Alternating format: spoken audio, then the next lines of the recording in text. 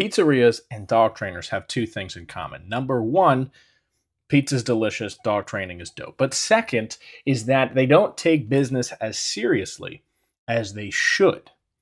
And they still do well enough to not care. Let me explain.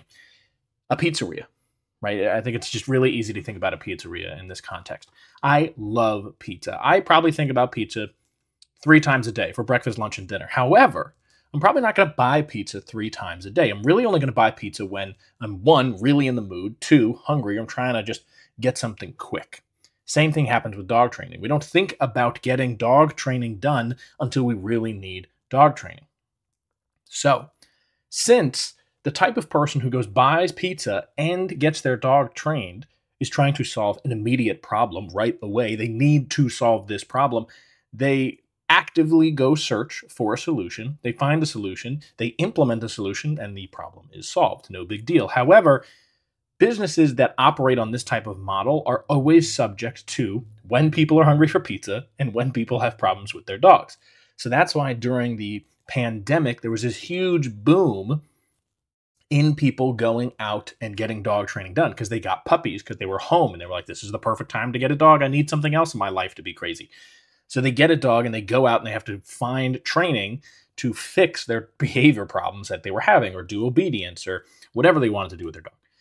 So they end up having, the business owner ends up having this ability to go, well, I don't need to work on marketing. I don't need to work on sales. All I got to do is be in the right place at the right time. And the same thing with the pizzeria. They just have to be on my commute home from work.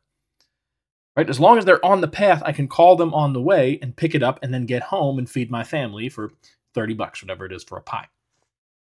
And I'm from New York, so I love pizza, and pizza's got to be good for me. That's just a personal side note. But imagine if a pizzeria, and I've noticed this in the pizzerias in my area, they've taken things slightly more serious. And there's some company that's in charge of this. It's clearly not the guys owning the pizzeria, but some company is in charge of taking it a little bit more seriously. And dog trainers can learn from this. And I think it's the dog trainer's turn because of how competitive it is. If I got 9 pizzerias, which I do, around my neighborhood, which one am I going to pick from? Am I going to pick from the one that gives me a discount? Am I going to pick from the one that's got the best pizza? Or am I going to pick the one that comes to mind first? Now, that's more of a reoccurring type of model. Pizzeria, like I could go and have pizza every single day. Dog training, most of the time what happens is people do training and then they don't go back to training really ever again. So what you need to do is be in the front of their mind constantly. You've got to be right there for when they need the training, you're the person that they think of.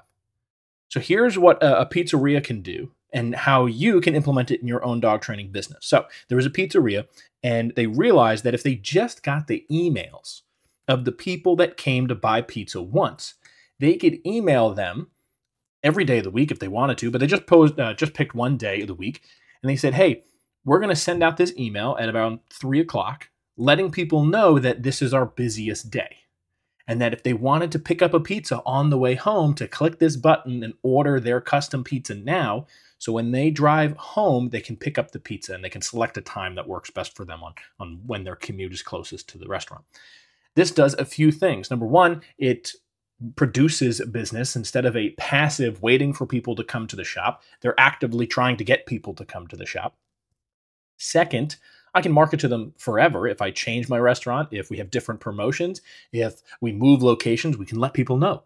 How often does a location move and you just don't go there frequently enough to invest time with the owner and communicate and talk with them that they don't tell you they're moving? And you're like, oh, they closed down. That's so sad. But really, they moved like 5 minutes away. And now you never find out and they lose your business and you lose an amazing pizzeria. You got to go find a new place. And that's sometimes terrible. So as a dog trainer, what you can end up doing is the exact same thing. If you just help somebody with one initial problem, in the pizzeria, it's hunger. For dog trainers, maybe it's you trying to get their dog's focus. If you can help them with that little bit and you can get their email, then you can market to them later and constantly build value and provide more and more and more to the point when they're thinking, oh man, my dog's jumping on grandma. Well, they've been contacting me.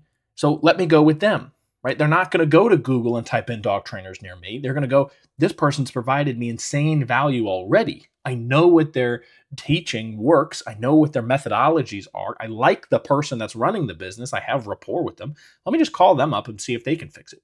Odds are they can.